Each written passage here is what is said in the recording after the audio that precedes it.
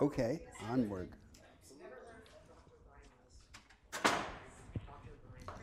Great, let us go ahead and get started. So, continuing our madcap run through the great philosophical and religious traditions of world history, we last week spent 1 hour, one session I should say, on Christianity. Today we will spend one session on Buddhism. As we've noted, we hope that the absurdity of what we are doing this semester will be outweighed by, we hope again, the tremendous excitement of wrestling with these complex ideas, and hopefully doing so absurdly quickly will add to that because it just allows us to juxtapose these radically different traditions with each other and hopefully inspire us to think in incredibly complex ways. So, today we do indeed turn to Buddhism, and to lay out an introduction of this, let us quickly return, as we did last week, to 3,000 years ago. As we mentioned last week, if you look at the world of what, as we mentioned, were called the Great Bronze Age civilizations of Eurasia, they were all, as we noted, extremely comparable. They all existed in a hierarchical social order in which your position in life was determined exclusively by birth. The religions of the day were part and parcel of this. It usually involved a priestly class that would make sacrifices to divinities on behalf of the kingly class. Those born below those, the warriors, would fight on behalf of the kings. Those born below the warriors were the workers that would do the things like help with the chariots, grow food, etc., on behalf of those upper classes. And as we also noted, when these great Bronze Age kingdoms, many of which lasted for 2-3 millennia, began breaking apart in the mid-first millennium BCE, you have these radical attempts to rethink the world. The focus of, or the starting points, I should say, of much of our inquiries of this semester. Last week we noted these occur in, for example, Greece, where you get the figures that will later be called the Greek philosophers. I mean, it's an indigenous term in Greece, but the philosophers who were not philosophers in the way we tend to use the term now, but attempts to radically rethink the world. So the pre-Socratics, Plato, Socrates, Aristotle, etc. As we noted, on the eastern end of Eurasia, Confucius, Lao Tzu, Zhuangzi, Mencius, and of course in South Asia, the Buddha, the Upanishads, Jains, etc. We also noted, very briefly, but it was crucial for last week and we'll see important for this week as well, once these first opening attempts occur in the mid-first millennium BCE, a lot of the ideas are then taken over by the subsequent empires, and that in turn inspires yet another attempt to radically rethink these ideas, leading to the explosion of these salvationist religions. So last week we noted this is when you get Christianity, a major salvationist religion emerging in the first century of the Common Era, building upon earlier Judaic ideas and, of course, earlier Greek philosophical ideas, with a complicated legacy that we discussed at length last week. And we will see those same issues will be playing out in our discussion today. So let us now turn to South Asia to see the variations that are occurring in South Asia in the Bronze Age, in this opening mid-first millennium BCE, rethinking of the world, and in the development of a later very significant millenarian movement. So, first going back to the Bronze Age. All of these Bronze Age societies, as we noted, were based upon a hierarchy, and they all had mechanisms to argue that that hierarchy was somehow inherently natural to the world or divinely sanctioned and therefore unchangeable. The variation of this that's occurring in South Asia will be important when we get to the later revolts against it. So in South Asia, all of that was true, but unlike other Bronze Age religions, there was social mobility built in, but not within this lifetime. The view, on the contrary, held the following.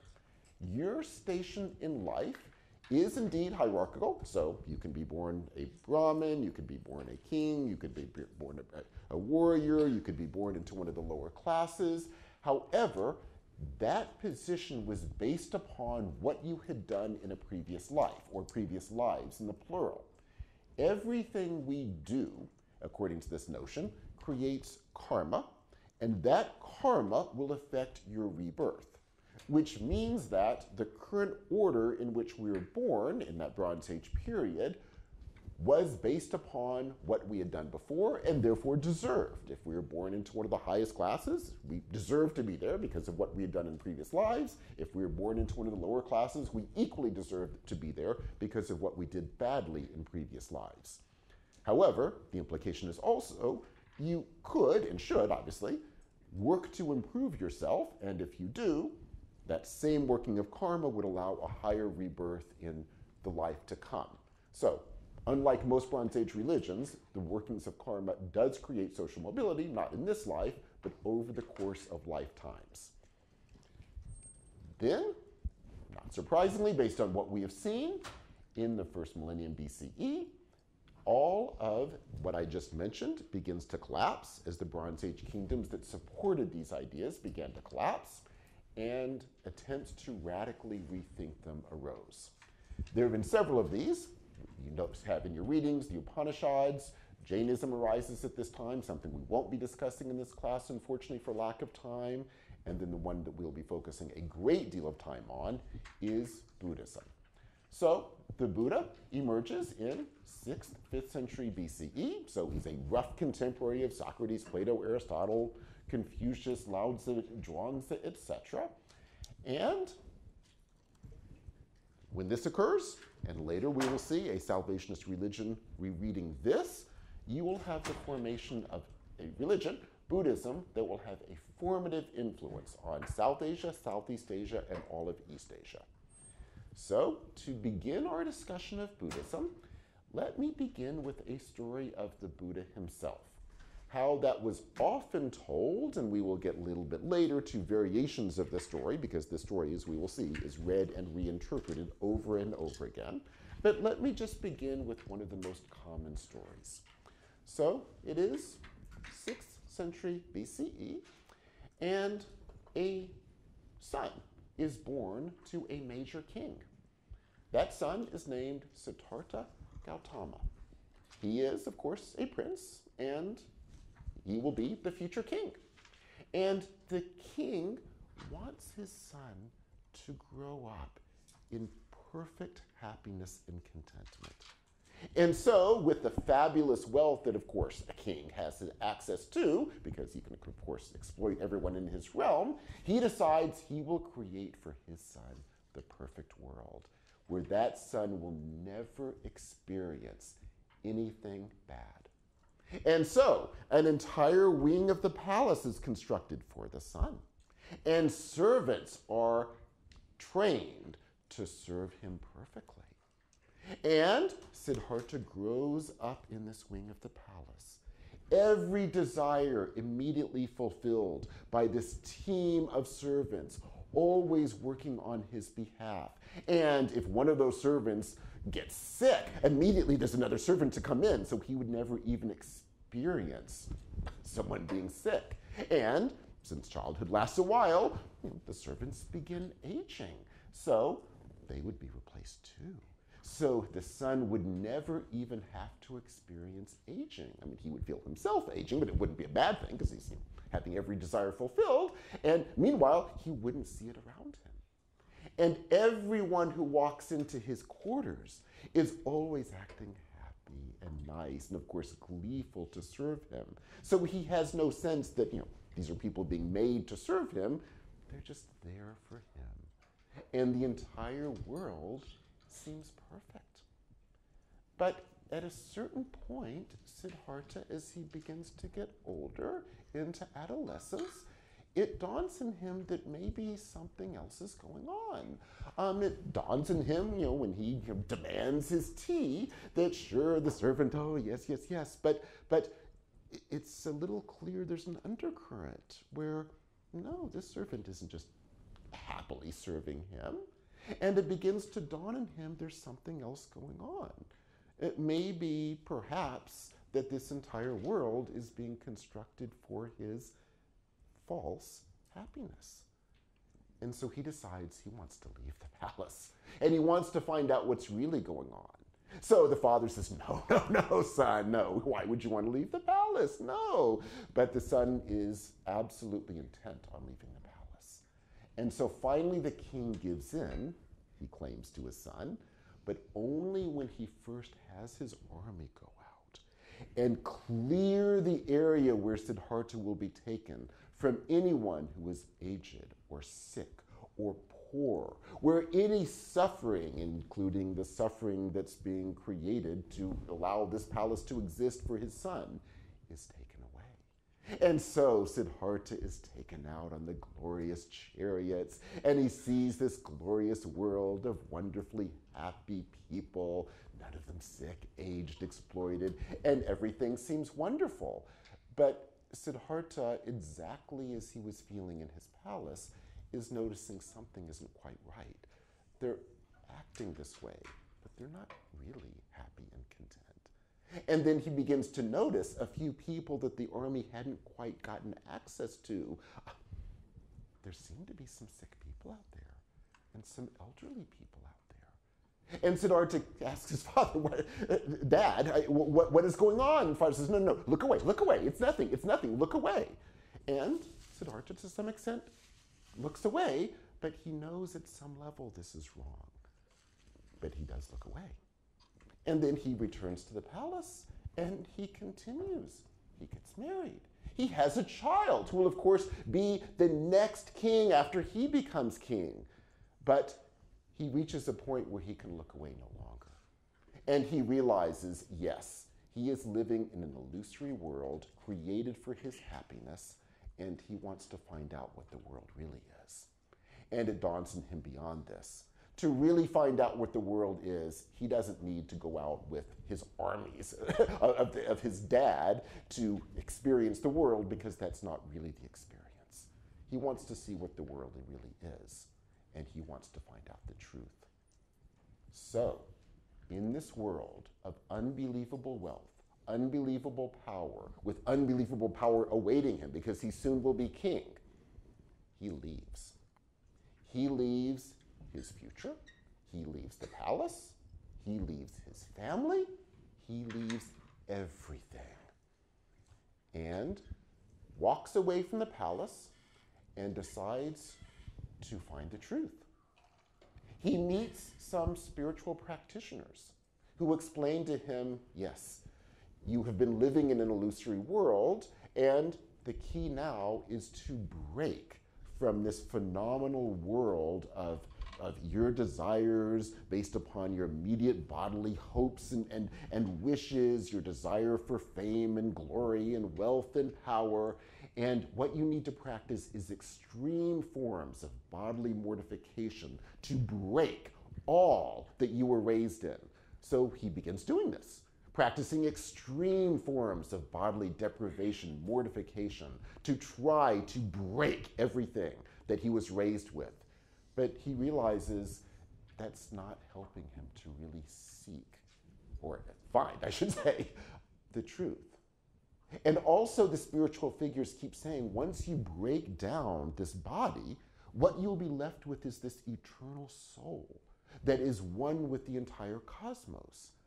But even that, he realizes, is failing, because is there this one thing that's somehow perfectly connected to everything else if he gets rid of the body?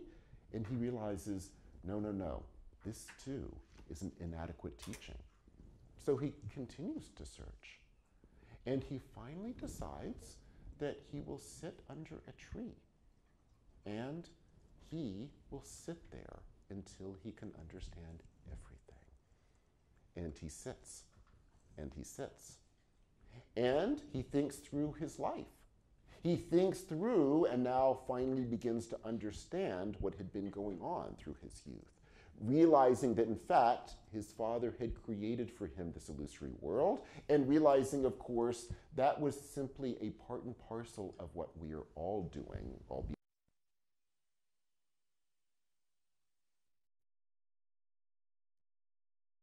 worlds where we can be happy and content and not see the suffering that we are creating for others by our attempts to be happy and content all the time.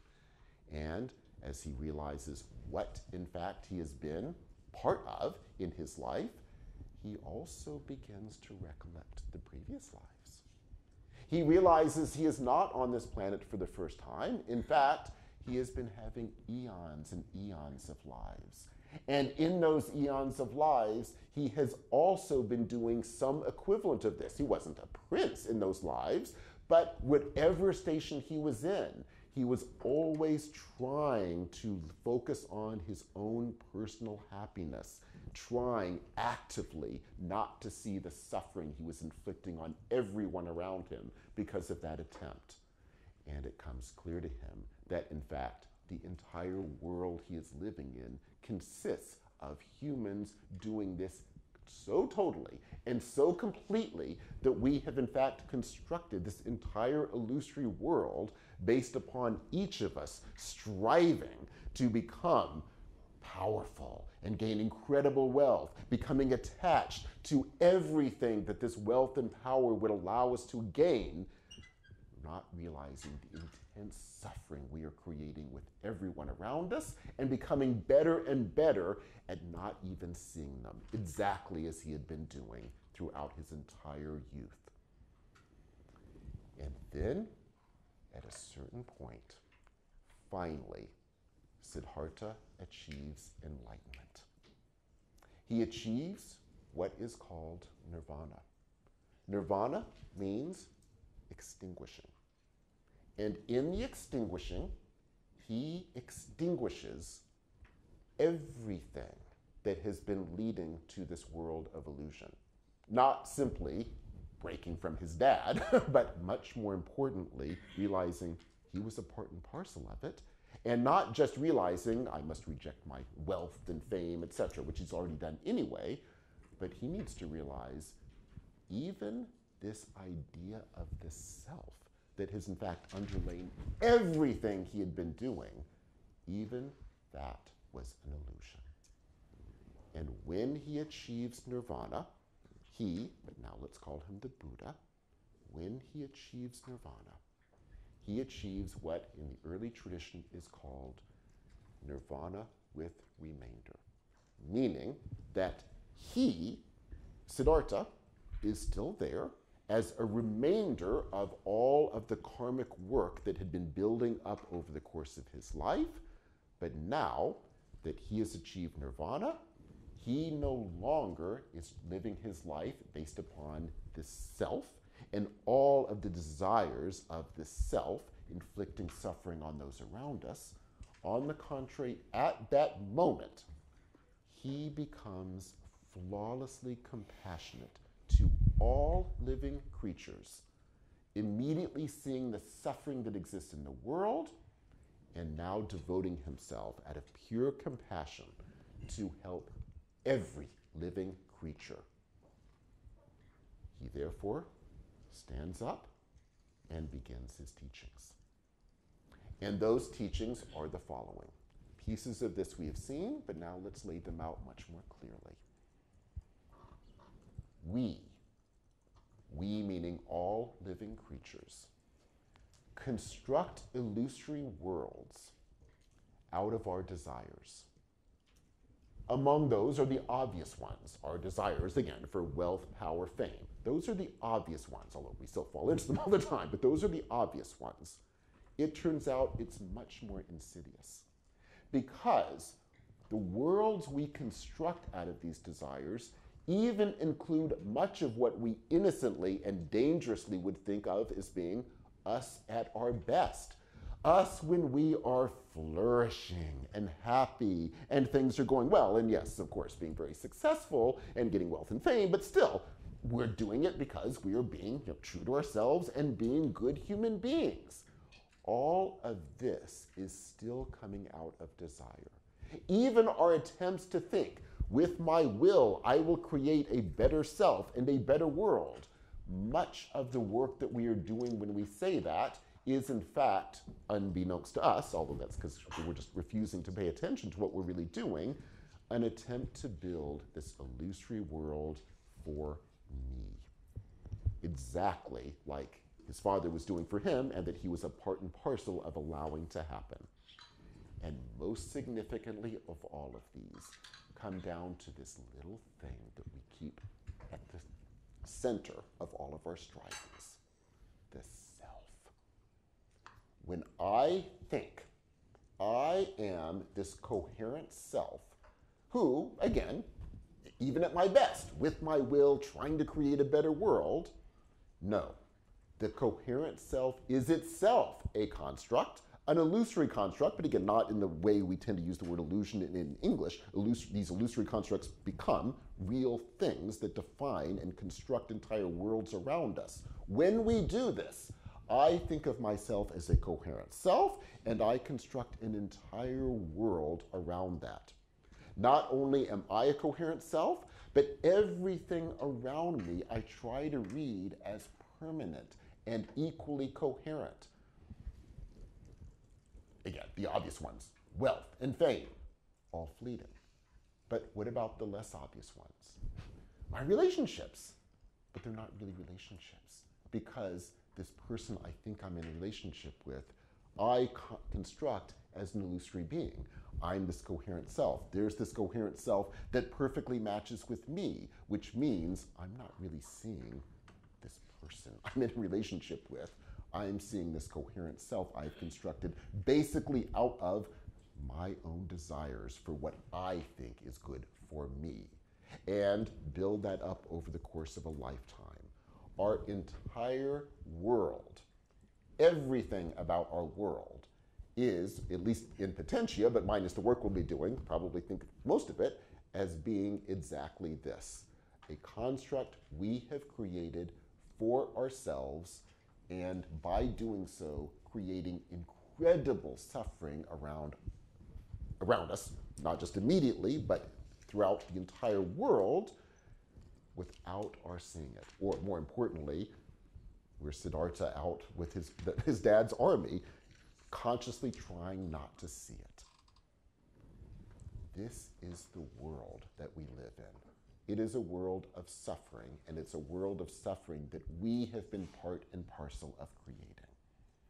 And if that sounds bleak, it is much bleaker, because the Buddha will also build upon these earlier notions of karma. You might think, okay, well, if it's all that horrible and I'm creating this world of suffering, at least for the sake of all living creatures, I will pass away at some point, so that will end the suffering. No, it does not, because the suffering I am creating for others, again, it's illusory, but remember, it's illusory not in the sense that it's nothing. These become real constructs that continue.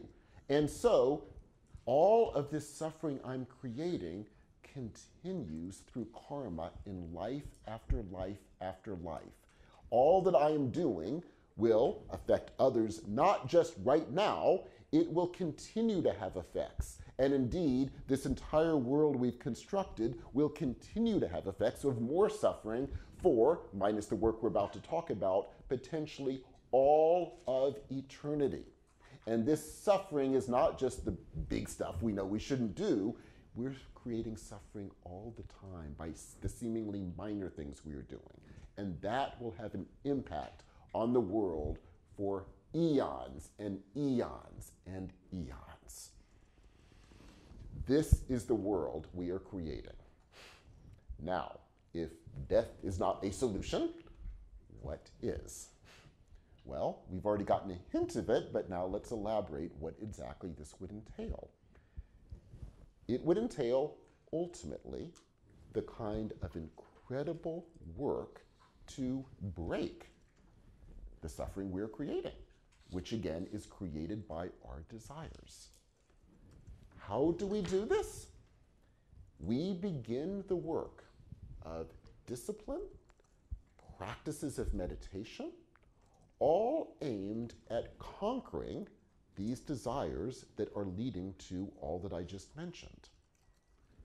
And when you do this, you are ultimately trying to break what will seem the ultimately impossible thing to break, but this is the goal, even this notion of a coherent self that you foolishly, dangerously think is there and is somehow this perfect thing that you should always be embracing.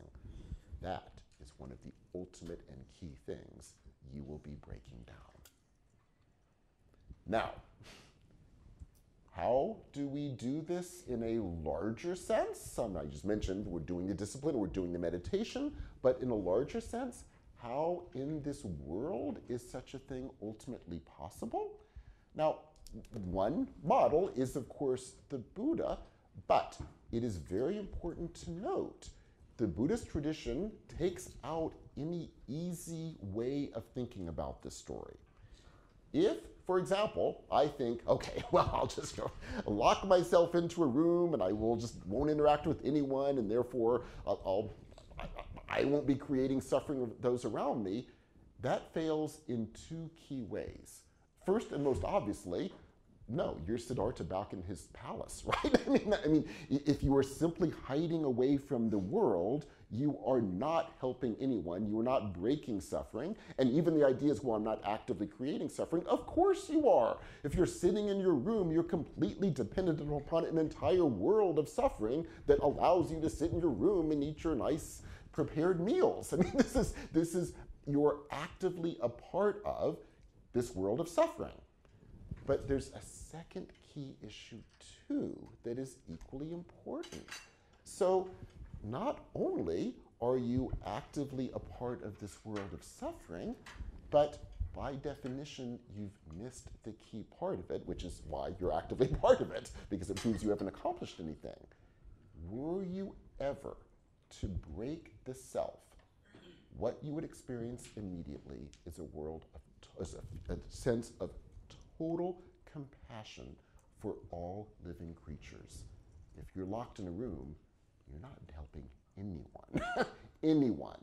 That is not compassion. And by definition, that absolutely is not enlightenment. Let me give a stronger example. Suppose you decide, okay, well then I'll at least follow one piece of what the Buddha did, so I will leave my family and join a monastery. If you right now, like right after class, decided to do that, I guarantee you the monk would sit you down and say, of course you're not ready to do this. I mean, you may be running away from your family, but that's probably for other reasons that have nothing to do with this. To truly do this, it takes incredible levels of preparation. And by incredible, oftentimes this can mean lifetimes, eons of lifetimes, to reach the point where that even becomes a possibility that you would be spiritually prepared to do such a thing. And note immediately, if you think, okay, well, maybe in my previous lives I've been doing it, so I'll join a monastery, and then, things will be fine, and I won't have to deal with all the misery of this world. No, first of all, it's going to be incredibly difficult. It's not easy doing the kind of training discipline we're talking about, to put it mildly. But then, don't think, and then I'll be liberated. No, if you're successful, which is a big if, what you will experience is compassion, which means you will not immediately therefore think, okay, then I'm going to achieve full nirvana and then I will be liberated. No, that would be selfish, which by definition means you have not achieved enlightenment, which means by definition you will never achieve nirvana. If you are really achieving this, you then will devote your life and lifetimes to come out of compassion to helping all living human beings. So, lest you think this is giving you an easy out, as if it's giving you all the suffering, but the easy out is just run away from the suffering. No, it builds in the tension that is precisely what you cannot do. That's the ultimate selfishness. That's Siddhartha back in his palace. You, if you are doing this properly, will devote your life to compassionately helping all of those around us. So, oh yes, please. Just that is a later iteration. Yes, where I'm going next, indeed, precisely. So, indeed, perfect point and perfect segue.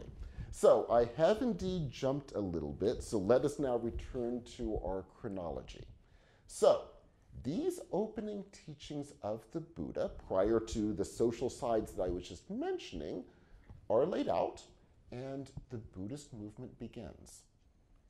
It is, however, early on, a relatively small movement, mainly focused around itinerant monks following the Buddhist teachings, acting on behalf of those of us in the world who are suffering. It then, following a general Eurasian pattern, becomes picked up by a major Iron Age empire, the Mauryan Empire, where Ashoka is converted to Buddhism. And in part out of that experience, you then start getting a rethinking of the tradition.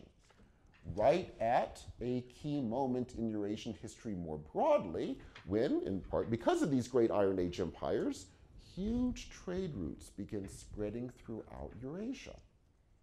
And a new form of Buddhism begins emerging, initially in India, but then beginning to spread out along these trade routes, and ultimately moving into China, and from there moving to all of East Asia, and in a separate route, moving through Southeast Asia and growing there. In the form that moves through Central Asia, China, and Japan and Korea, so the East Asian form of this, it will take the form of a new salvationist religion, Mahayana Buddhism. And Mahayana Buddhism is it's very much like Christianity in that sense, a salvationist religion building upon the earlier teachings of the Buddha, but now radically rereading them.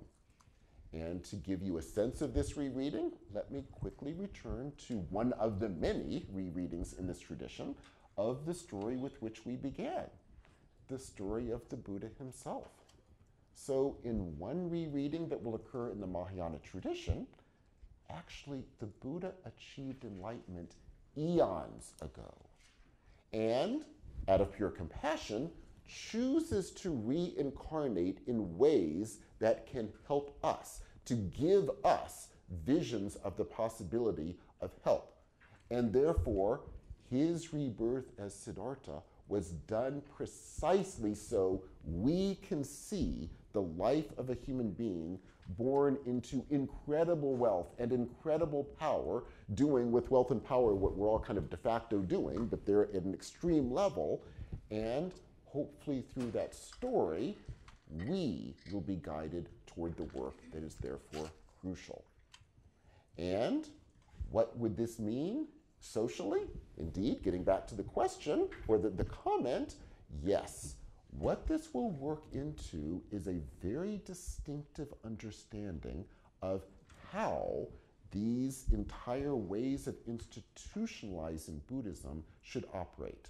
So the form that will become prevalent, beginning in China and then from there all of East Asia, is the following. You will form monasteries in which you will have monks and nuns who will leave society exactly as in the Buddha narrative to join the monastery and to undergo the incredible levels of discipline required to break the self.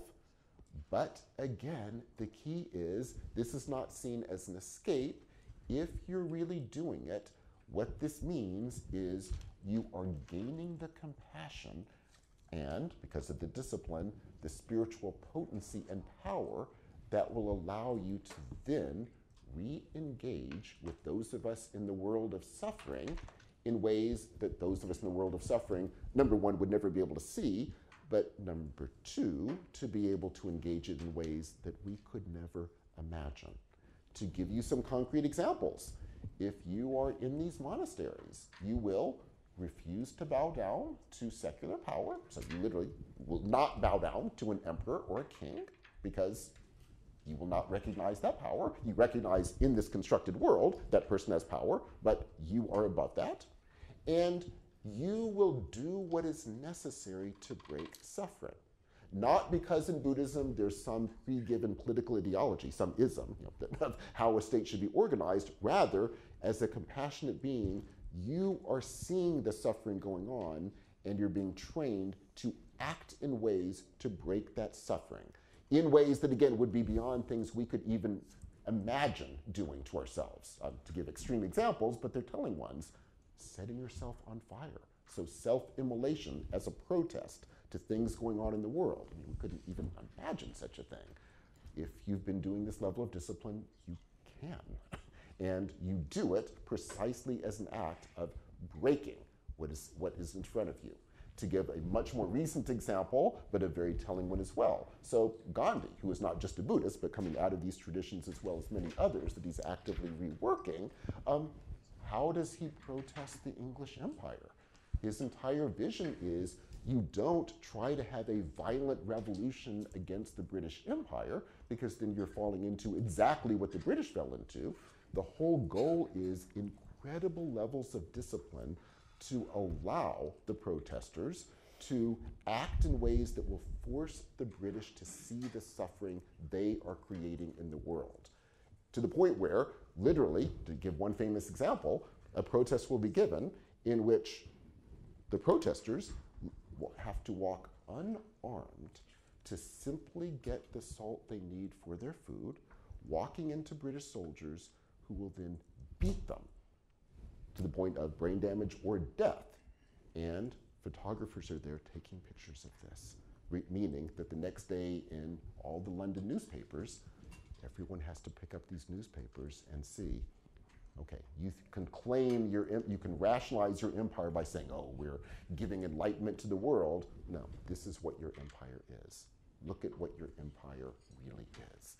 And Gandhi did this to such an extreme that he felt if at any point his own followers were doing this for any selfish purpose, I mean, not that example, but any aspect of this for selfish purposes, he would actually stop the protest and say, we need more discipline. We're not there yet.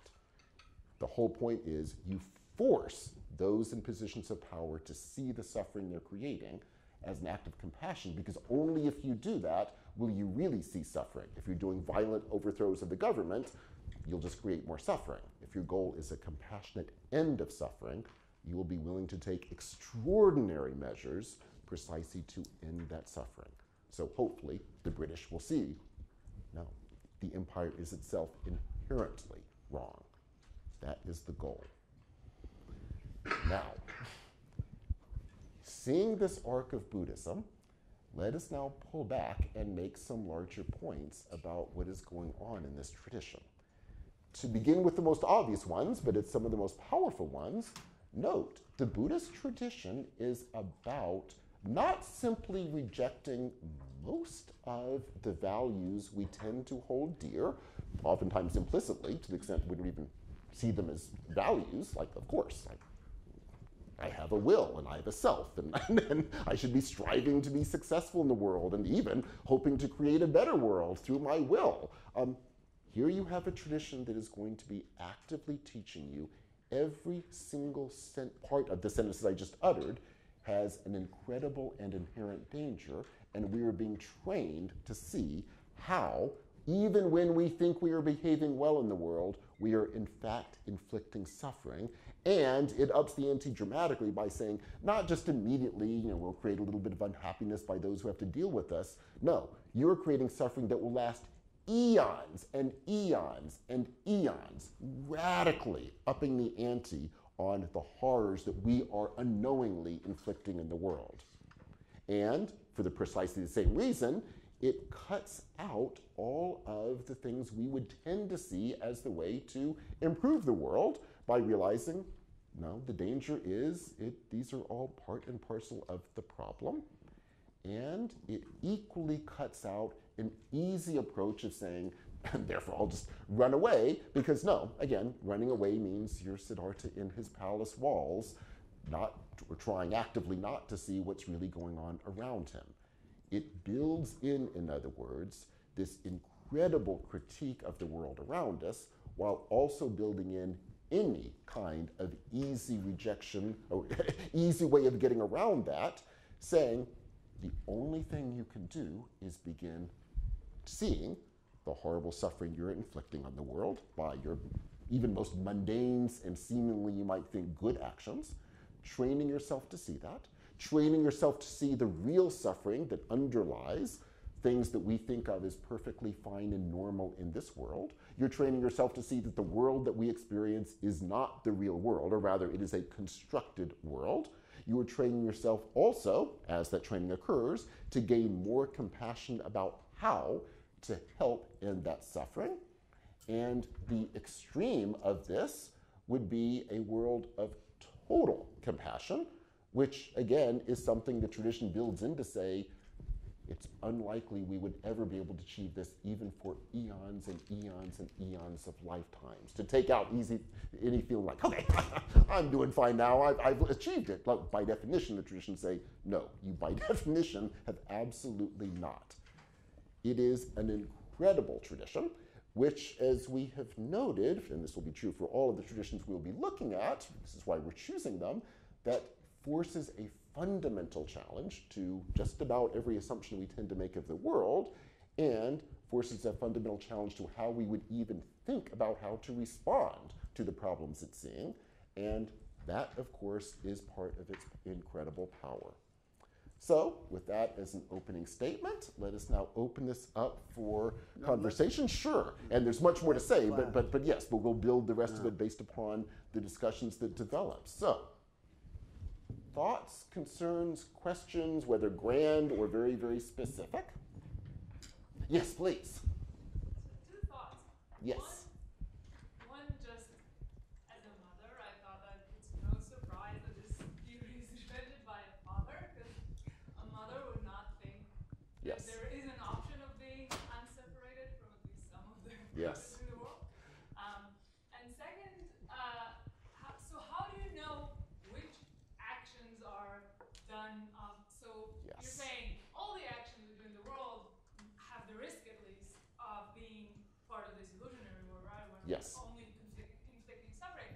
So is protesting against the British in what we think is a compassion awareness inducing way might not also be that? Is Gandhi the point of reference? Right. How do we know if we're on the right way or just not? Yes, no, wonderful question. And the answer is across the board, no. And let me just go through each of your examples because they're perfect. So to begin with, leaving the child. So I agree. And part of the power of that story is it's taking out from us that as you know, I hate to say this, but an easy option. So imagine like we have a family and we're just getting tired of the drudgery and we want to run away and think, oh, I'm doing it to liberate myself and be compassionate to everyone around me. So the tradition builds in, by definition, no, you're running away.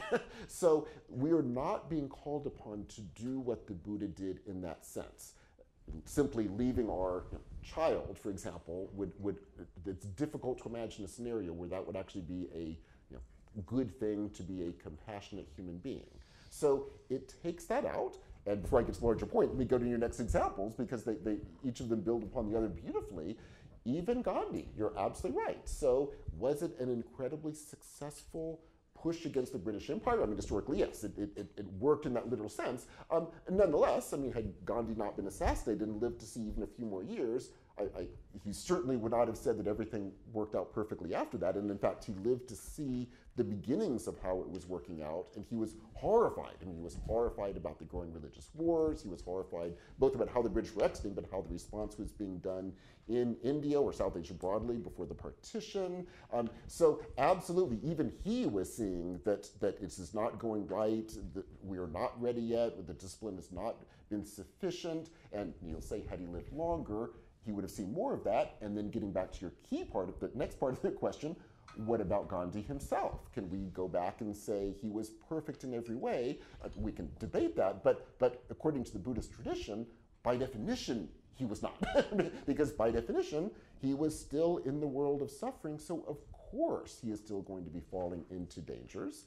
And since the Buddha is the figure we're holding up as the purely compassionate being, but we're not going to become the Buddha, and anyone who thinks they're suddenly the Buddha is by definition not, then it creates exactly what you're getting at in your question, which is, yes, always you are being asked to rethink what you are doing, even when what you are doing seems to be good, taking out the British Empire, that every single thing you're doing, you are being asked to constantly ask, what is the suffering I am in fact creating, even when I think I am acting in a purely, wonderfully good way?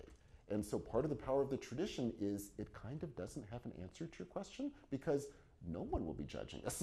or rather, I mean, like the world will be judging us because of the suffering we're creating, but they're also in the suffering. So there's not this omniscient being that will give us a good heaven or good hell at the end based upon what that omniscient being sees we have done well or done not. The tradition would rather say, no, realize probably everything we're doing is creating suffering, and we're hopefully just devoting our lives to being better and better and better at seeing that suffering. But a key part of that seeing that suffering is seeing the suffering we're continuing to create even when we think we're at our best.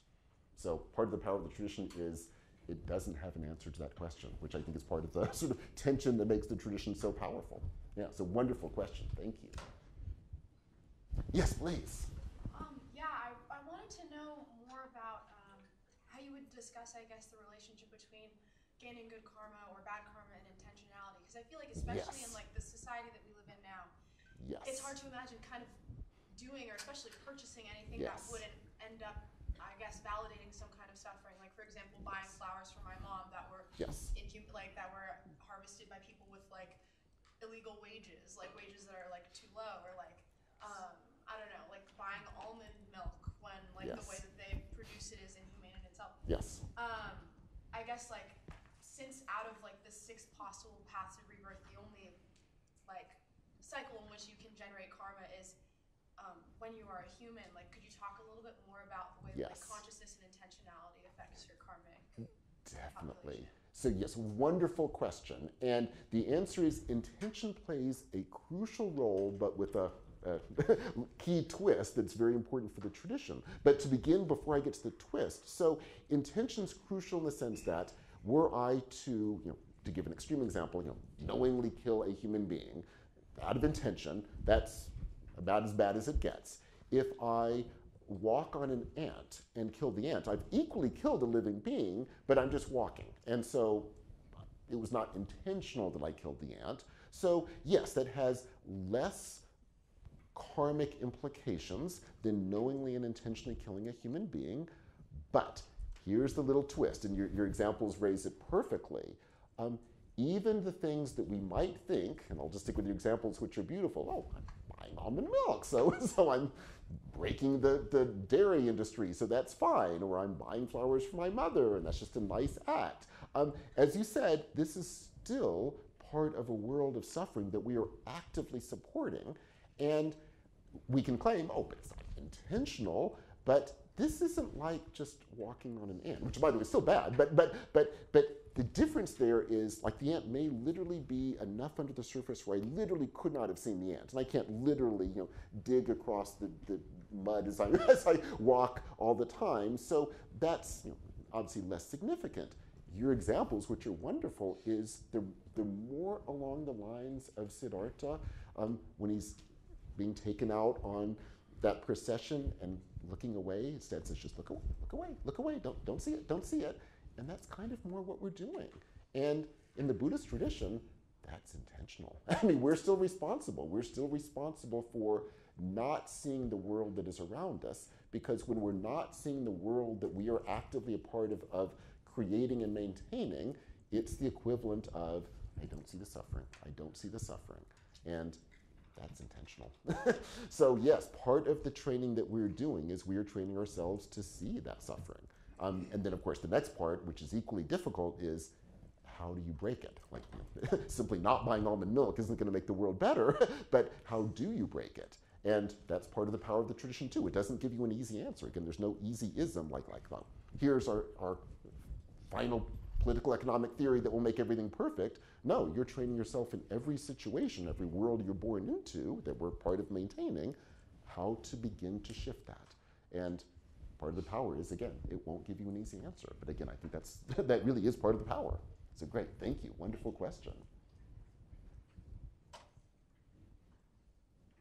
Yes, please. I'm hearing a theme in past lectures and today, and I wonder if we could just foreground it. Please, and maybe please. amplify. Yes. So in previous lectures, especially, you know, like Professor, right, Roberto? I mean, Professor Unger has been talking about how we negate the world as we are vulnerable to it and participate in it. There's something unresolvable about And I hear that kind of dynamic equilibrium at work here in the Buddhist worldview, where like a monk or a practitioner is negating the world by seeing through its illusory nature, but also vulnerable to it in one's compassion and desire to serve the world and liberate sentient beings, etc. So I think the question is, what are the similarities of Buddhist engagement as opposed to Christian engagement? Because they both seem involved in that same tension. Maybe that polarity is inescapable. Yeah, no, beautifully asked. And actually, you're correct. It's already become a key theme and will continue to be a key theme. So let me do exactly as you're doing, which is to generalize that theme. And I would say that is one of the key things that will join all of these axial age movements, as well as the later sort of salvationist religions rereading of those. And part of why we're turning to them in this course. They're all in different ways partaking of that tension. And I'll just use your language, which I think captures it perfectly. They're all calling on us to see the world that we are currently living in as not being just the way things are, not seeing who we think we are as just being, this is just me. All of them are doing things that will force us, if they're successful, to realize that no, the world we are living in, all the hierarchies we take for granted, all of our ways of being in the world that we take for granted, all of that must be questioned. As you called it, and I think it captures it perfectly, that's the negation. Like you were being trained to see through this world and break from the assumptions undergirding this world. And all of them absolutely are committed to that next part of the tension, which is not, okay, run away from it, but how do you then try to change it? And I think you're exactly right. That's what sort of joins these movements. And then that raises the next part of your question. Part of the power for us, the difficult work for us, is to wrestle with the differences of how they wrestle with that tension. What are the gains and losses? I hate that terminology, it sounds very utilitarian. What are the powerful inspirational sides as well as the dangerous sides of the ways those tensions are being posited and the ways that articulations are being given to work around those tensions? And we've noted the powers and potential dangers the way it's happening in Christianity. I think we will see the exact same thing with Buddhism, and in a few weeks we will see this with Confucianism. And just to give you a preview, we are not going to say any of these, well, we're only looking at three, obviously had we more time we would discuss many more, but even of the three we'll be discussing in depth, certainly we would not be arguing any of these three has the final answer, but what we would say is they are all trying to wrestle with this tension in ways that worked in certain situations then, but we're in a very different world now, and how would we try to bring up a comparable tension, wrestle with it with every bit of the level of power and depth these early traditions were trying to do, but by definition it would mean we'd have to recast the tensions in a different world, hopefully learning dramatically on what has happened before from these three traditions, but it would have to be changed. And how would we do so in a way that, again, getting back to the heart of your question, would maintain that tension? Because most of the domestications we've been talking about, will continue to talk about, one of the reasons they're so dangerous is they end that tension. That the domestications tend to sort of take these tensions and reduce them to something not only that's trivial, but even more dangerously means we kind of accept most of the world as it is and take one little piece from the tradition to help a little bit, but that cuts out on the power of the tradition, which is all about getting us to question the entire framework and a set of assumptions we live with. So yeah, please follow up, please. Well, I love that connection because to me it relates heresy to domestication, which is fascinating. Like a false finality.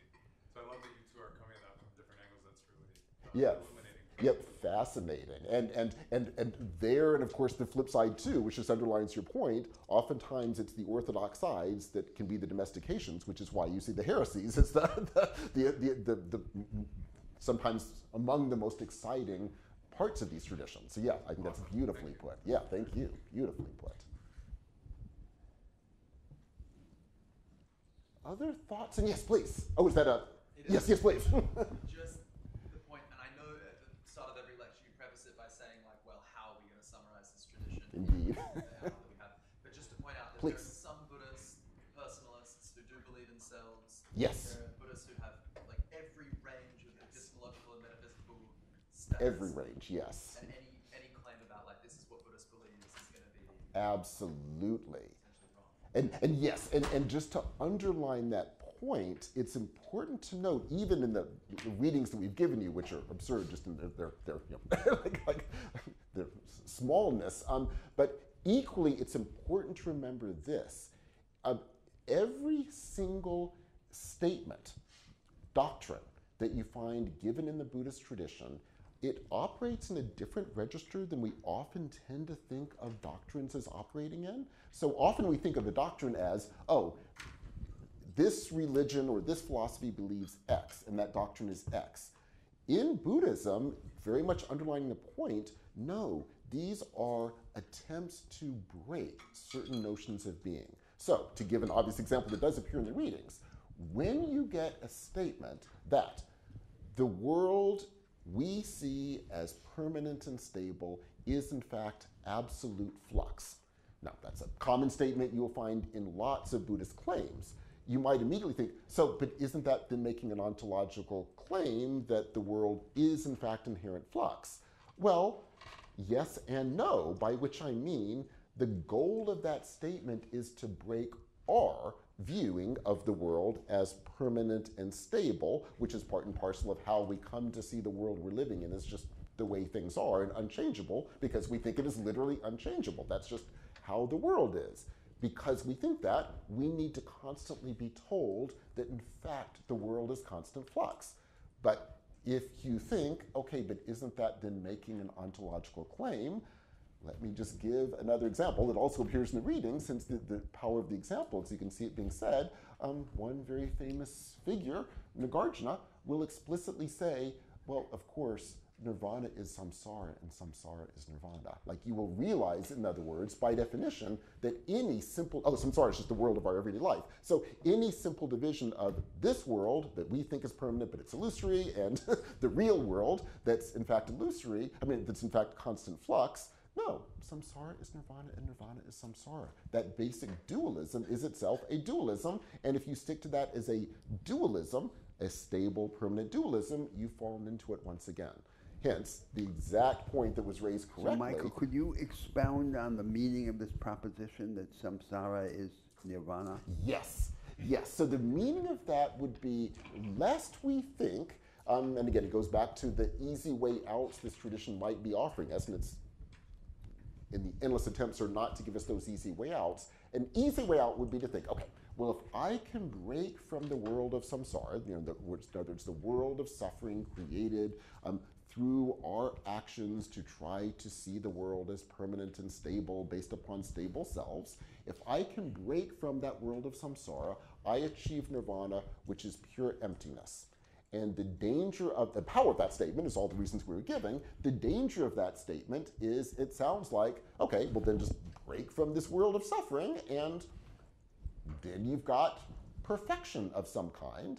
And the ultimate teaching has to be, no, by definition that's not the case, because by definition that is trying to give yet another stable category, and any time we have a stable category that we then act upon, it will allow us to do easy way outs. And that, just to reiterate a few examples we've given, an easy way out is think, well, anything I can do to escape from this world of suffering is better because I'm creating less suffering, and the tradition is committed to saying, no, every such attempt is probably going to be much worse, and the grander metaphysical way of saying that would be to say, even if I work out a grand complicated metaphysics of what this world is and what an ultimate reality is, by definition, I am a human being working this out. I probably am doing so for reasons that I don't understand in terms of my own false understandings, one of which would be a claim that there are these two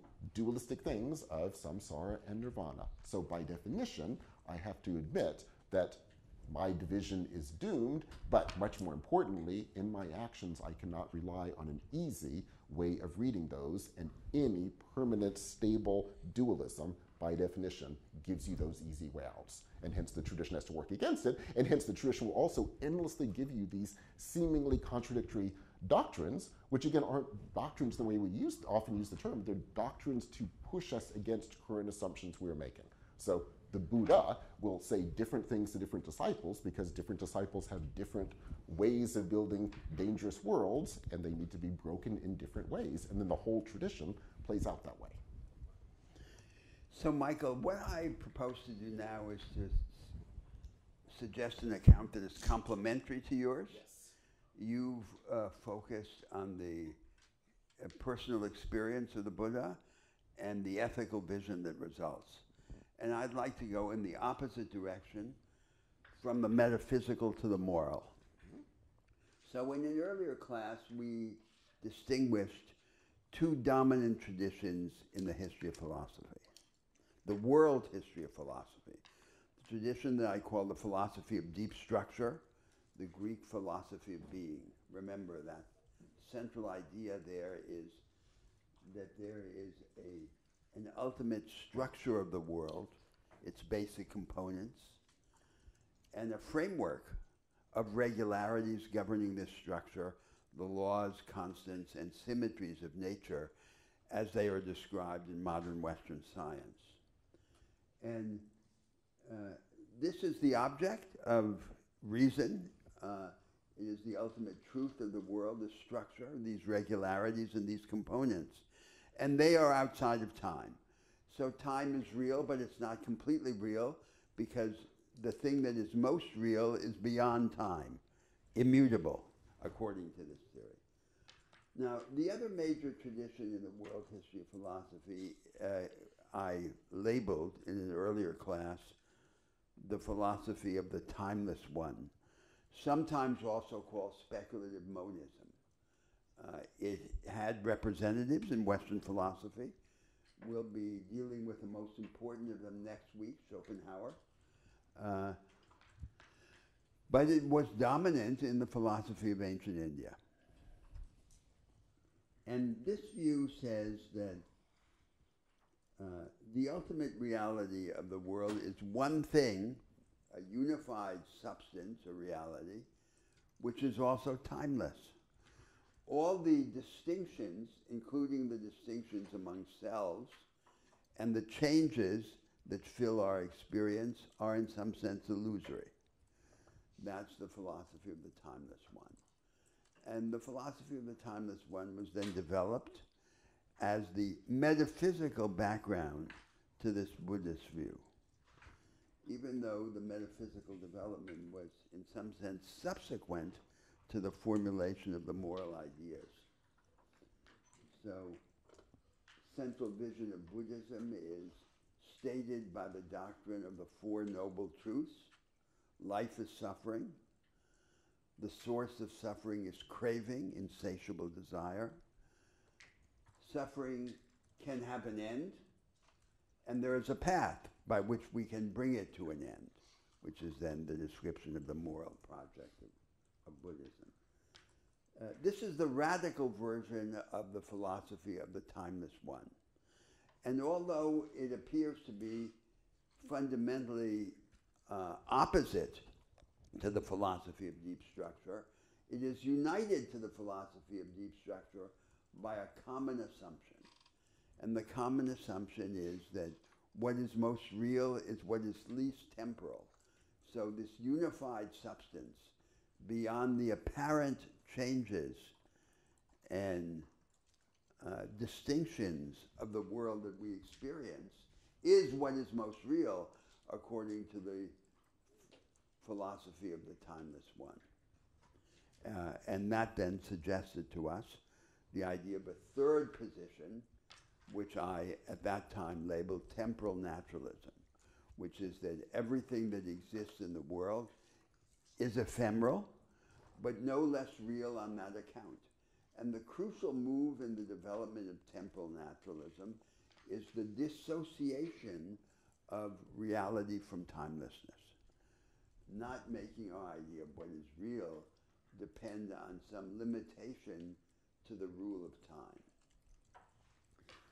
Now this idea of the timeless one, of the speculative monism, exists also in the history of philosophy in qualified as well as in radical forms.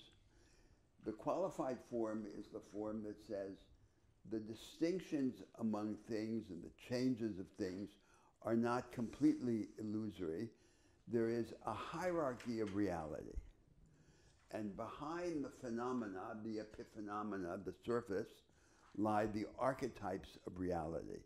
Plato's doctrine of forms, the middle Plato, the middle dialogues of Plato, is the most famous example of this qualified form of the philosophy of the timeless one. What is interesting is that the qualified form is the form that can be most easily married to a characteristic formula of the so-called Indo-European cultures. You call them the Bronze Age cultures. And the formula was this idea that there is a hierarchy in the soul that corresponds to the hierarchy in society. The hierarchy in society is a distinction among three large groups or classes or castes. The thinkers and priests who attend to the ultimate reality of the world, the fighters and warriors, and then the workers and peasants.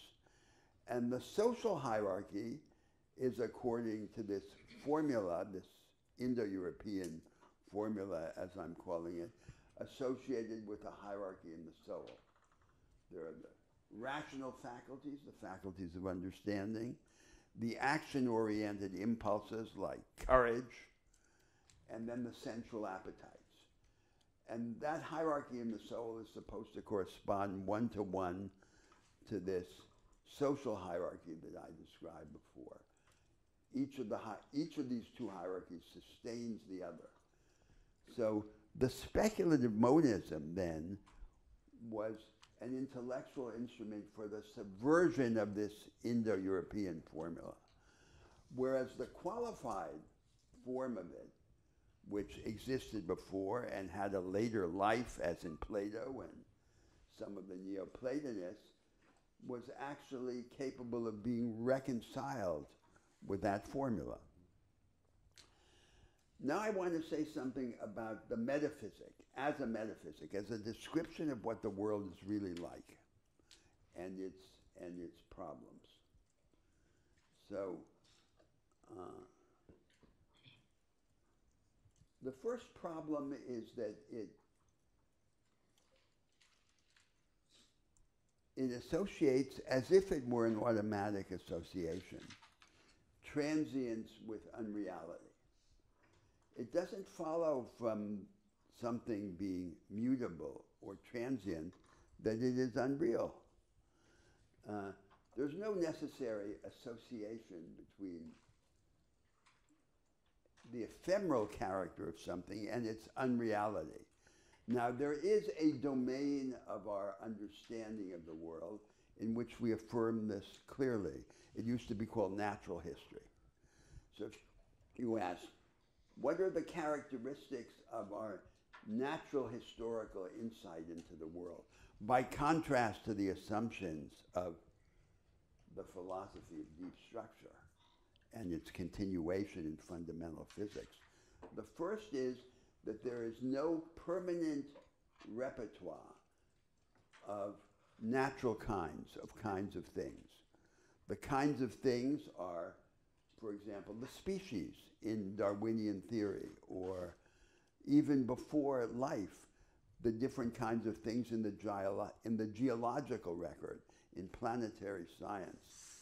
So the assumption in natural history is that there is no permanent list of the kinds of things that exist in the world. Like, we're inclined to imagine that the particle structure described by the standard model of particle physics, or even the periodic table, describe permanent things, even though we should know that given that the universe has a history, these things are also not permanent, and they once did not exist. So the second assumption is that the evolution of these things, their history, is driven by many loosely connected causal sequences. It's not like there's a system of laws or constants which was predetermined from the outset. There's a loosely connected set of causal transformations. And this is also what we think in natural history. So why is it, for example, that mammalian evolution goes through the placental line rather than the marsupial line? It's because of the relatively accidental feature of plate tectonics, the movement of the continents on the surface of the planet. The marsupials were isolated in a relatively distant part of the world, separated from the rest, and then the main line became, well, that's all of natural history is like that. The third characteristic of this natural historical reality, this way of understanding the world, is that we think that there are regularities that develop together with these transient phenomena. It's just a philosophical conceit, a metaphysical dogma, that the regularities existed before. Did the laws of Darwinian evolution or of Mendelian genetics predate the emergence of life? Well, there's no reason to think that. The emergence of the laws is coeval with the emergence of the phenomena. You were going to say something. I was just going to ask, where in either Buddhism or just our understanding of physics is it the case that plate tectonics or any other physical system is not strictly determinate? Like, where does the indeterminacy that you were gesturing? Well, for the moment, I'm not speaking specifically about Buddhist metaphysics. I'm speaking about this larger philosophy of the timeless one, and I'm trying to begin to develop a questioning of it as an understanding of what the world is like. That is, and in this case, the idea that there is a structure which is atemporal, or that the reality is atemporal, is what is being questioned by this idea of natural history. So this is how we think of planetary science or the life sciences, but it's not how we think of the basic structure of the world. Well, why don't we think of the basic structure of the world that way? Because, as I said before, if the universe has a history, everything is like that. And rather than thinking of natural history as an exception to the world as presented by fundamental physics, we could say fundamental physics is a kind of provisional exception. We disregard the historical character of the universe and act and talk as if it were unhistorical, but actually we would have reason to do the opposite. That's the direction in which I'm going. Now,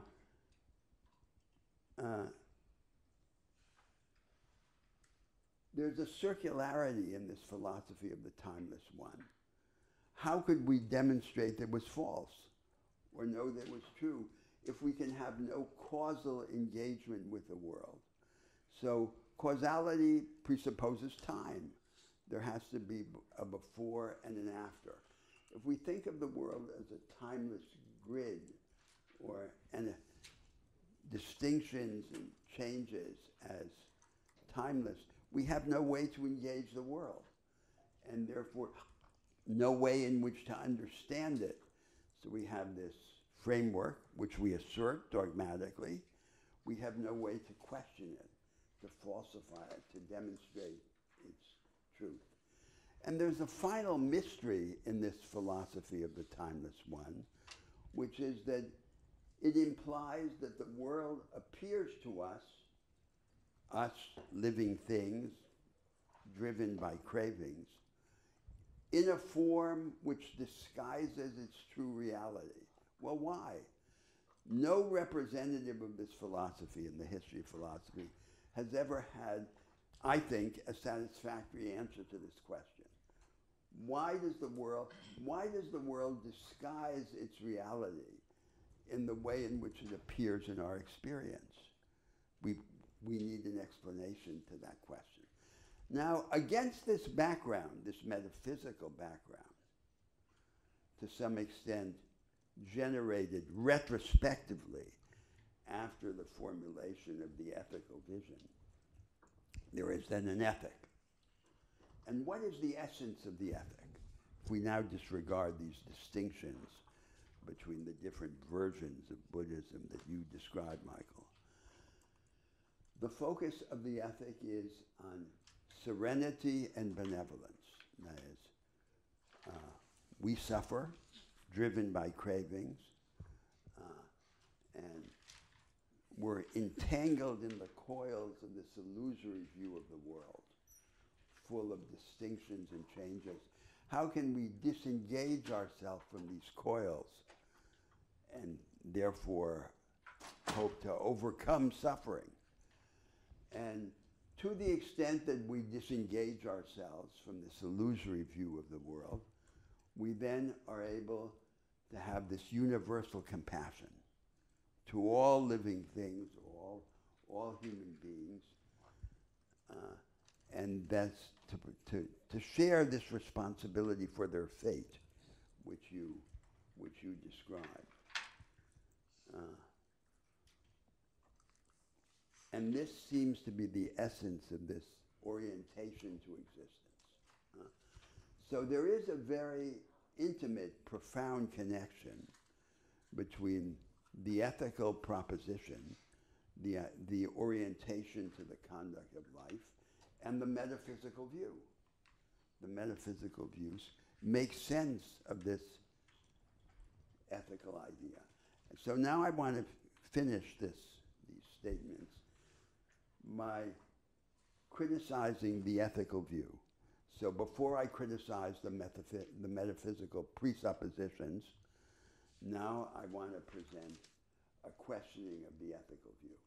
And now we have a complication, because remember the argument at the outset of the course about the cognitive gap. We have these great orientations to existence. We can argue for them or against them, but the arguments for them or against them are always inconclusive. One of the main ways, or one of the main reasons for which they are inconclusive, is that an argument against one ethical view is always delivered from the standpoint of another ethical view. There's no neutral position. There's no position from the stars. And that is certainly true of the ideas which I'm going to state next. They represent the judgment of this view from the standpoint of another view.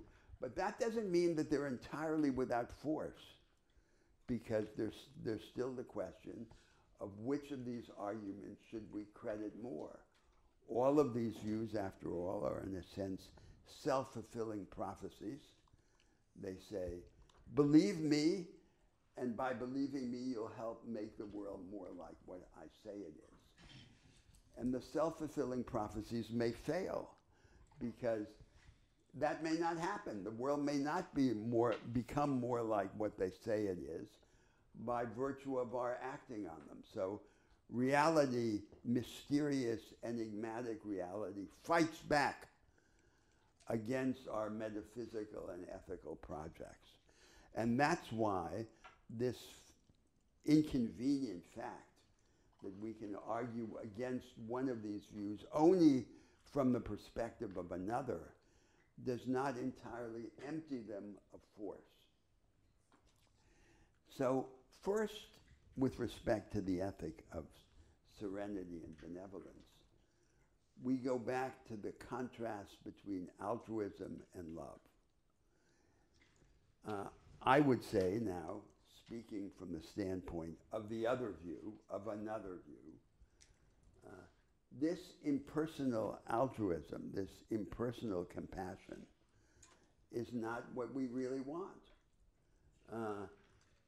We want to be loved.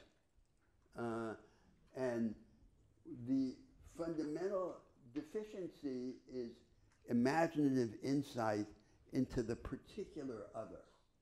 So in the narrative that you told about the life of the Buddha, there was a crucial moment which you described only in passing, in which the Buddha, being enlightened and having decided to leave, abandons not just his wife, but his son. Remember, he leaves his son in order to engage in this perspective of enlightenment. Now, what are we going to say about that? So this is imaginative insight and attachment to a particular human being, not to the whole world, to the cosmos, to all creatures. And this is what we want. So, and this rather cold, impersonal altruism is a rather poor substitute for this thing that we really desire. So that's the first problem. Now, the second problem is, what are we really like? And this is now continuing my argument from the standpoint of the other view, from the opposing view. So in our experience as human beings, everything points beyond itself. And this is manifest to us in the life of desire and in the life of the imagination. So our desires are rather empty. They're mimetic. They're formed. They're heavily formed, shaped by what other people desire, and they're projected. We desire something for the sake of something else. So a large part of the life of the desire consists in finding proxies for something else that we really want. So, for example, Robinson Crusoe on his island accumulates things as an alternative to dependence on people. And this is one of the obsessions of the early modern English novel, the accumulation of things. What's the point of the accumulation of things? It's to serve as a substitute for interdependence among people. And so we're surrounded by all these finite things, but we desire the infinite. We desire something that is unconditional, and we make the finite things serve as substitutes for what we really desire. In our mental experience, we have these two sides of the mind. We have the mind as a machine, formulaic and modular, and we have the mind as an anti-machine. That's what we call the imagination. Combines everything with everything else. It discovers something that it doesn't yet know how to make sense of, and then retrospectively develops the methods and the criteria by which to make sense of it. That's the imagination. The imagination proceeds by negation. We distance ourselves from the phenomenon, and then we subsume it under a range of possible variations. That's how we understand things. So our life of desire and our life of imagination proceeds by this work of denial, of negation. That's how we engage the world. That's how we understand it.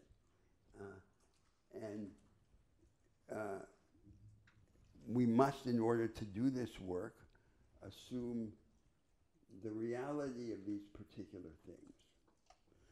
Now, and these are not separate arguments, by the way. These are all different ways, in a sense, of formulating the same argument. Now we come to this third consideration. So, life. One of the most powerful elements of this philosophy, of this religion, and of Buddhism, is this suggestion that salvation is not in the future. Salvation is within our reach now. It's before us. If we orient ourselves in the right way and understand the world in the right way and practice the crucial disciplines, meditation, altruistic devotion to others, and a detached vision of the world. Next week we're going to see this in Schopenhauer. Supposedly, in art, we can have this disinterested vision of the world. So, gaining control over consciousness,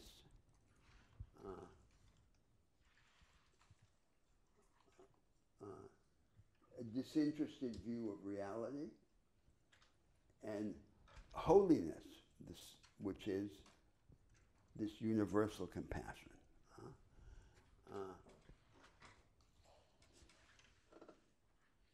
And there's this deep question now of what is the main object? What is it that especially attracts us and that we revere? Life, vitality. And what are the attributes of life?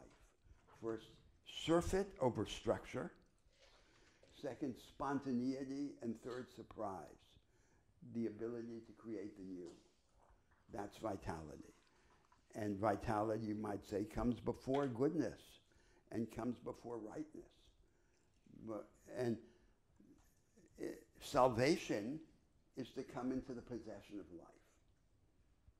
Now, I want to read here a passage from the poet Wordsworth that is about this subject. And it comes from a pamphlet that he wrote during the Peninsular War, Napoleon's invasion of the Iberian Peninsula, attacking the English for their abandonment of the Spaniards and the Portuguese and their de facto complacence with Napoleon's invasion of the peninsula. And in the midst of this political pamphlet, Wordsworth says the following: "But it is a belief propagated in books and which passes currently among talking men as part of their familiar wisdom, that the hearts of the many are constitutionally weak, that they do languish and are slow to answer to the requisitions of things. I entreat those who are in this delusion to look behind them and about them for the evidence of experience. Now this, rightly understood, not only gives no support to any such belief, but proves that the truth is in direct opposition to it. The history of all ages, tumults after tumults, wars, foreign or civil, with short or with no breathing spaces, from generation to generation, wars, why and wherefore, yet with courage, with self-sacrifice, with enthusiasm. The visible and familiar occurrences of daily life in every town and village. These demonstrate incontestably that the passions of men, I mean the soul of sensibility in the heart of man, in all quarrels, in all contests, in all delights, and in all employments, which are either sought by men or thrust upon them, do immeasurably transcend their objects. The true sorrow of humanity consists in this: not that the mind of man fails, but that the course and demands of action and of life so rarely correspond with the dignity and intensity of human desires. And hence, that which is slow to language is too easily turned aside and abused. So that's an opposing view of what is ultimately at stake. It's this life. And how are we to enhance it and to secure it? And what is the opposite to this? The opposite is to say that we will deal with the troubles of life, as it were, and now I return to my incendiary statement from a few weeks ago, by a foretaste of death. That is, we'll die beforehand. We'll cast a spell on ourselves. We'll serve others, impersonal altruism and benevolence. But rather than seeking to enhance this trouble, this intensity of life, we'll cast a spell on ourselves of serenity. We won't look for trouble. We'll try and stay out of trouble. And that's the opposite of what the poet is recommending here. Trouble is our salvation. And not trouble in the sense of impersonal benevolence and altruism, universal compassion, the cold compassion, but all the trouble that arises from being connected to people and being with the danger that we'll be rebuffed from them, from assuming struggles in the world, tasks, with the danger that we'll pick the wrong side, we'll make a moral mistake, not just a practical mistake, and That's what we have to avoid if salvation is life and not serenity. Now I want to state the same idea in the final form, and that's this. In this philosophy, it seems to me, there is a contradiction between the theoretical antidote and the practical antidote to nihilism. So, what do I mean by nihilism? Nihilism is the sense that our lives and the world itself are meaningless. The theoretical antidote to nihilism is the view that the distinctions among selves and and the changes that exist in the world are all epiphenomenal, they're illusory, they are the source of craving, and we should transcend them by denying their reality, by getting away from them. That's the theoretical antidote to nihilism. The practical antidote to nihilism is our company of one another. It's human connection. And all our connections and engagements in the world. About this, the philosopher Hume, David Hume, says the following, and now I'd like to read this other text. It's the famous passage from Hume's Inquiry Concerning Human Understanding. Where am I, or what? From what causes do I derive my existence? And to what condition shall I return? I am confounded with all these questions and begin to fancy myself in the most deplorable condition imaginable, environed with the deepest darkness and utterly deprived of the use of every member and faculty. Most fortunately, it happens that since reason is incapable of dispelling these clouds, nature herself suffices to that purpose and cures me of this philosophical melancholy and delirium. Either by relaxing this bent of mind or by some avocation and lively impression of my senses, which obliterate all of these chimeras, I dine, I play a game of backgammon, I converse and am merry with my friends. And then, after 3 or 4 hours amusement, I would return to these speculations. And when, after 3 or 4 hours of amusement, I would return to these speculations, they appear so cold and strained and ridiculous that I cannot find it in my heart to enter into any of them any farther. That's the practical antidote to nihilism. So the theoretical antidote to nihilism subverts the practical antidote to nihilism. That is, the theoretical antidote to nihilism is to say this is a world of illusions, these distinctions, these changes.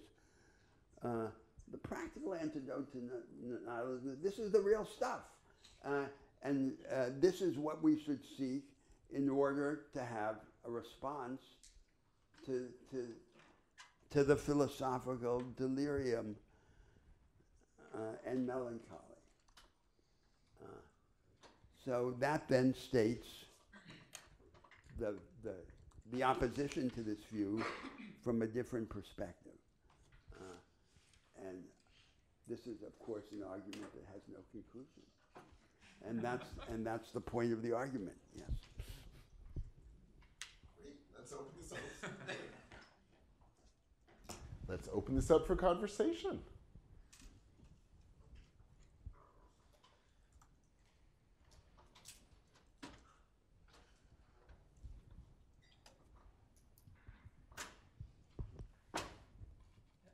Please. I think this just goes back to forbearance, but as you were saying, because the particularities of whatever we engage with are always larger than what we aspire to, in pursuit of vitality in political projects that can be co-opted, or you talked about making the right moral choice. What kind of counsel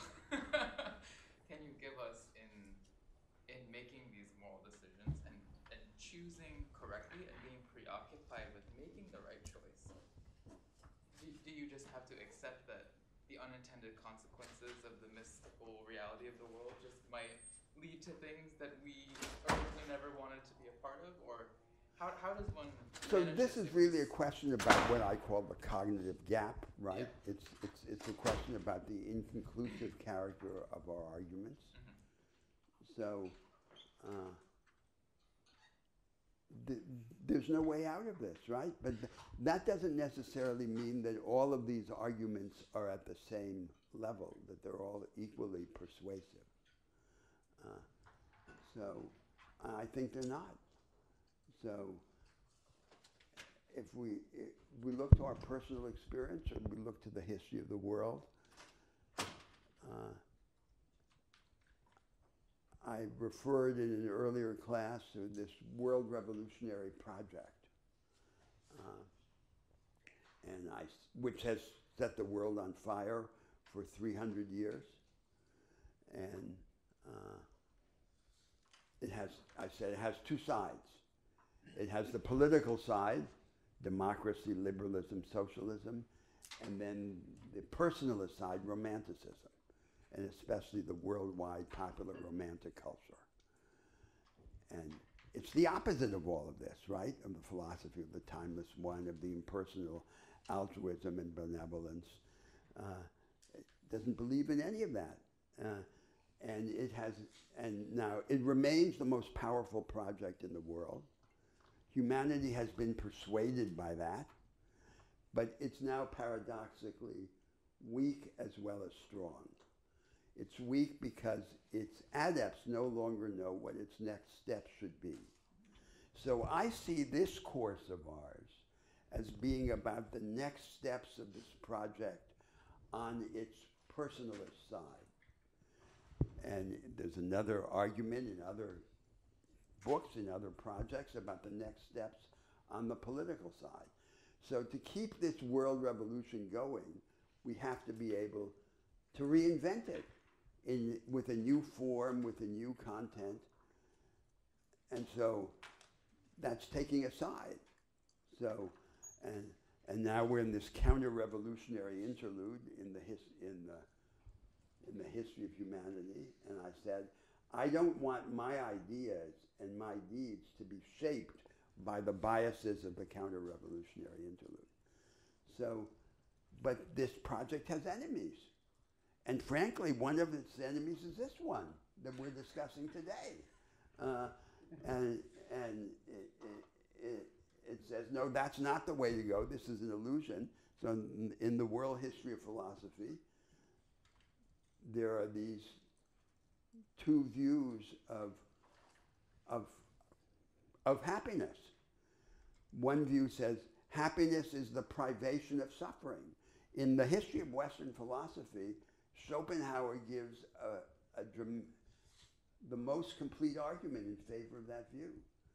The other view says, no, happiness is not the privation of suffering. Happiness is fullness of experience and agency, enhancement of agency. And that comes with contradiction, and contradiction brings suffering. So the first view leads to the prescription, stay out of trouble, which is compatible with altruistic devotion and compassion and so forth. The second view says, look for trouble. It's a completely different conception. And so I don't think that those are, I'm not going to pretend that I think that those arguments are at the same side. And I think that humanity has made its choice, the majority of humanity, in favor of the revolutionary project, in favor of romanticism, in favor of looking for trouble. So that's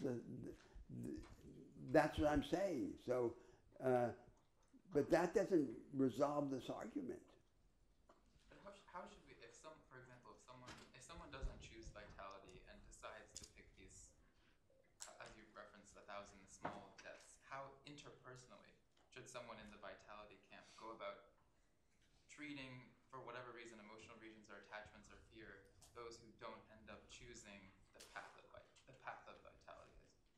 Should we see them as, I don't want to use them word, but practically in the interpersonal, maybe if not the political, does it also, we should have a kind of infinite love toward them, or see them as obstacles and the realization of us being greater than the context that we are held in? How because we are grounded, we can't. Well, so this is a problem that comes from the discussion of, it comes of a problem that comes from the discussion of Christianity, right? Christ says, love the stranger. But we can't love the stranger. Then come the moral philosophers. So in the West, the moral philosophers offer us, instead of love, Christ's command, the cold comfort of a altruistic and impersonal benevolence. And now I'm not talking about Buddhism and so forth. I'm talking about Western philosophy, like Immanuel Kant. That's what they offer us, and that's not good enough. So, what is the alternative to love in life among strangers? It's cooperation among free and equal individuals. And then there's a struggle in politics over what will be the form of cooperation, what kind of market order, what kind of democratic politics, and so forth. That's what fills history, and should fill history. So there'll be this conflict, and the conflict is what is necessary. The conflict is not something to get over on this view. But then there's a question, one of the forms of estrangement in modern society is, in these contemporary societies, is when they become free, they become cold. So in many societies in the past, in these hierarchical societies, the characteristic formula of social life was a combination of exchange, power, and allegiance or affect. So it was the sentimentalization of unequal exchange, repeated endlessly in every quadrant of social life, in the relations between bosses and underlings, between men and women, between parents and children, and so forth. Then come these market societies and democracies, and they decompose this formula into separate elements. There's power in politics, exchange in the market, and affect or allegiance in the family. What then happens is that as we become free, we become cold. And that's then one of the suppressed topics in the evolution of social theory. So the question becomes, how can we be free and warm at the same time? I don't think that the warmth can come from an effusion of family life, which was the premise of this idea of the sentimentalization of equality. It has to come from another source. And I think the most probable source is imagination. That our political and economic institutions should become tangible embodiments of the imagination. Creators of the new, in which they create around themselves a periphery of new possibilities. And then this imaginative energy is the source of a different kind of warmth. Not warmth in the sense of a diluted form of love, of affect, but this raising of the energy level, which is another version of life. I think that the general tone of those ideas goes in a direction completely different from this direction of the impersonal altruism. It's a different idea. And my bet is that that idea will be much more attractive to humanity than this diminishment of suffering. So we don't want to stay out of trouble. We want to look for trouble. We all in this post-revolutionary world. And that's what we should do. We just have to find another way to do it.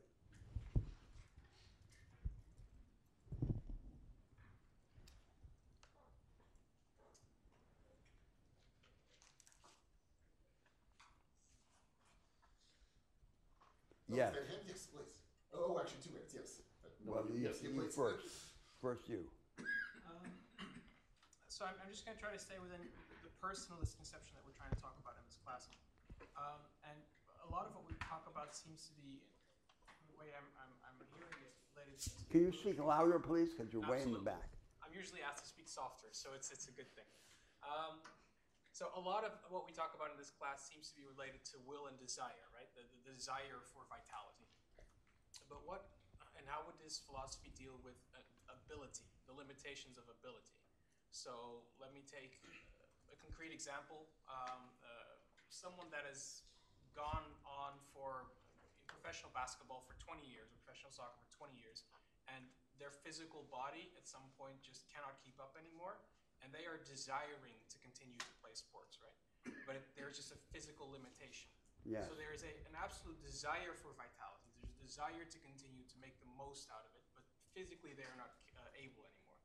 How, from a philosophy of vitality, do we deal with that physical limitation? Well, you're now. I don't know how I should answer, because the way you've described my position, it sounds as if I were Nietzsche. So that wasn't my intention. So it's not some kind of worship of vitality. What I'm trying to describe a set of categories which goes in a different direction from the direction of an impersonal altruism and benevolence and serenity. That is, the object is not to become serene, and the object is not to overcome suffering as conflict and contradiction. That's not the object. It's this other object in which we, and another diagnosis of what our problem is, that we go through life half awake in these formulas, in these routines, and so the thing that is precious, which is life, which is salvation, escapes us while we're living. So that's then the enemy. We shouldn't want that. We should want to die only once, not to die in installments, and not to deal with the troubles of life by dying beforehand. So I think that puts our striving in a different direction, which is not the direction of achieving composure in the face of death. We don't need composure. I mean, Dante Alighieri puts in the first circle of hell there, those who blew neither hot nor cold. They were indifferent. The punishment meted out to them by Dante is that they spend their lives chasing after empty banners. They're chasing after the banners don't say anything. They never took sides. So that's not an answer to your problem of our failing powers, our mortality, our physical decline. But it's a different idea of where our salvation lies in struggle. Yes? How do you think causal determinism affects any of this philosophy? Causal determinism. So, well, so the question is whether it's true, causal determinism, right? So when you ask how, you mean how it would affect this if it were true? I suppose if you want to deny causal determinism and assert a libertarian freedom, that would be interesting as well. No, but it's not. But now you're. So, I think. So the world is productive of novelty, right? And so and one way in which our idea of the possible is distorted is we think of the possible state of affairs as a predetermined horizon around. So it's as if the possibles were like ghosts stalking the world. They were behind the curtain, and they're waiting for their cues to come onto the stage of actuality. That's the deterministic idea of the possible, right? Our image of the possible is, in fact, a rear view mirror projection of what has happened, of novelty. So the question you raise is about this issue of the relation between history and structure. And this goes to the philosophy of deep structure. So